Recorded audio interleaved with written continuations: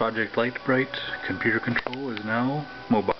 Here's my logo on my flexible panels, umbilical cord to a BeagleBoard, LiPo battery underneath.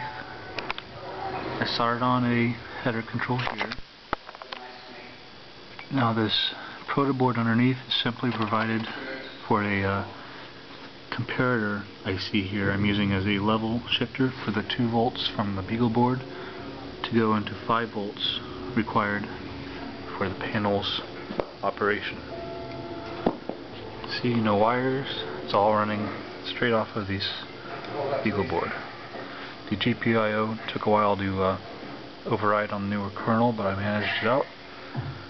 And yep, all I have to do is start programming it for real. Very cool.